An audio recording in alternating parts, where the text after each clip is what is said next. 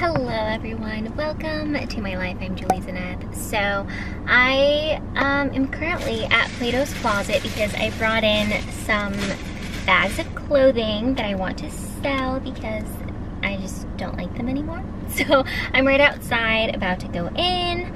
I'm gonna put my mask on and yeah, let's see how much they buy. I mean, like later I'll have to come and, you know, pick it up. Wow, that is terrible lighting.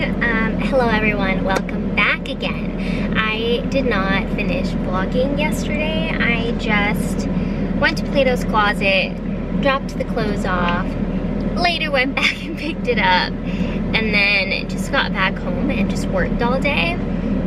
Today I'm going to go run another errand. That beautiful mask, please disregard. There we go. Yeah, I'm gonna go drop off some more clothing and then a little avocado toast to go because I'm hungry. And I'm gonna pick up coffee. I tried making some at home. I'll just buy some. I feel like all I'm filming in is my car because that's where I've been spending most of my time at. So here we are now. I just picked up my coffee. You know, I had to get down. Unfortunately, they did not have a drive-through. There's a lot of cars driving by. Don't worry, okay, just focus on me, it's all okay. So I got a grande cold brew with oat milk and then 2 pumps of hazelnut and 2 pumps of sugar-free vanilla. That's usually what I order. I just like change up the like syrups or like the quantities of the syrups, but it's usually just a cold brew with some kind of non-dairy milk. Like when they didn't have oat milk because they ran out, then I was doing soy. So that's usually my order. It's like a good, safe drink that is lightly sweet, but it's not bitter because I can't do just plain black coffee or just plain cold brew. Not at this time in my life. Okay, so I obviously changed. Wow, I feel like from last time that I checked in, this was not as big and it really hurts. I love hormonal acne. Love it. So, in one of my past vlogs, I shared the brand Dewdrop and the drinks that I got from them. So I wanted to do a little taste test because I want a drink right now, and I was like, why not just have one right now? Okay, I guess we'll try this one. Pretty bright. It's obviously room temperature, so maybe they'll taste better when they're nice and cold. After I, you know, try it, I'll go and add some ice, but I feel like it'd be nice to just try it on its own, so we're gonna, ooh, wait. There we go. The fizziness. I love sparkling drinks, by the way. Okay, so it smells like ginger, and then it says it has yuzu something and mushroom. I'm kind of a little bit about the mushroom, but okay. It doesn't smell terrible. It smells pretty good.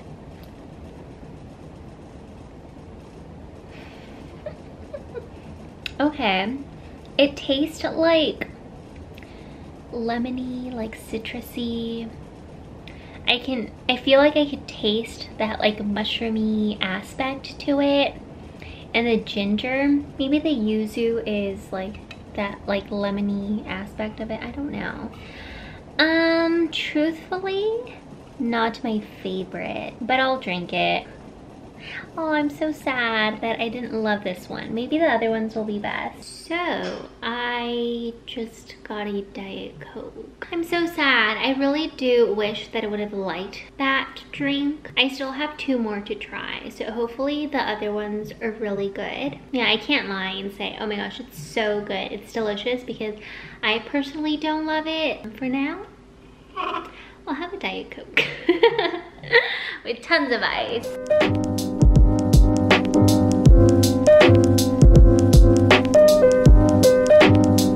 Everyone, welcome back to my life. I am Julie Zeneth, and I just decided to pick up the camera today. There's no specific reason. I just felt like it because it's a really great day today. Yes, it is. So I have been mentioning for a while about these exciting things, these changes happening in my life. And I believe it was on my last vlog, I said that I was going to finally talk about it. So I'm going to talk about it. Yeah, so things have changed over here for me. This is actually my second week as a full-time VA social media manager. I finally was able to quit my 9-to-5 and fully commit to this. So if you guys have any questions about it, I totally feel free to leave those down below and I will answer those. If you want me to make a video about it, I will gladly do that because it's definitely something that not a lot of people are aware of, but it's very exciting. So yeah, I basically am helping out these other small businesses, women-owned for now. That's like my targeted audience. I of course could easily work with men, but I would much rather work with women. I feel more comfortable. So yeah, that's what I'm doing, and I help, with their businesses in the back end. So, client management, emails, social media management. So yeah, I'm doing that full time now and it's been wonderful. I was a little scared at the beginning, but things are doing really, really well. I've had quite a few inquiries. I am now officially with 5 clients, which is crazy. And I have more lined up that I'm gonna be, getting on calls with to see if we are going to be working together, but that's basically what happened and I couldn't be more grateful, honestly, because I make my own hours. I have a cap of how much I want to work and I'm honoring that. That's the news, what I wanted to share with you guys. And I'm actually going to be working on client stuff right now because I was on calls this morning. I had a potential client, reach out and I chatted with her, and then I just did an onboarding call, which is an hour call where we kind of just dive into everything, how we're gonna communicate, the tasks that they want me to help them with. We go over those, our means of communication, little things like that. If you guys want me to actually go more in depth on the subject, then I will be very happy to, but that's what I wanted to share for now. On Friday I have another onboarding call with another client, so lots of stuff happening, but I really am enjoying every second of it. That is that. I'm going to get to work. Just wanted to give you that little update. Anyways, hope you guys are doing well and I'll check in another time. Hello everyone, welcome back to my life, back to my channel. Wow, I'm looking a little rough. What a day today has been. Also in my room, I'm putting things away, so if there's things in my bed, that's what that is.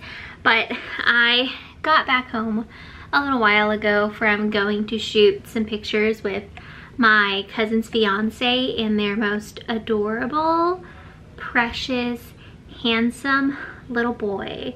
He's, I believe, 6 months old, so this was actually my first time meeting him. I know, because he was born while the whole COVID thing, had happened, and now I'm fully vaccinated, so I felt really good and comfortable going to meet him. But he was so smiley. When we got there to the place, he was sleeping and he woke up from his nap, and I was talking to him as he was waking up. He gave me the sweetest little smile. He's so cute. I'm going to try and show you guys more of him because you guys are going to fall in love with him. He is precious, okay? So, anyways, that happened. We took pictures, but they didn't really turn out exactly how we had both envisioned. So, her name is Diamond, by the way. My cousin's fiance, so that's what I'm going to be referring to. So Diamond had sent me over a photo of kind of the look that she was going for, and then we chose some locations which were outdoors. but things just didn't really work out. Also, the weather has been so ugly lately here in Texas, so we finally had the chance today where it wasn't raining. Well, for a little bit. When we went to go shoot, it was so hot, so sunny, like we were sweating.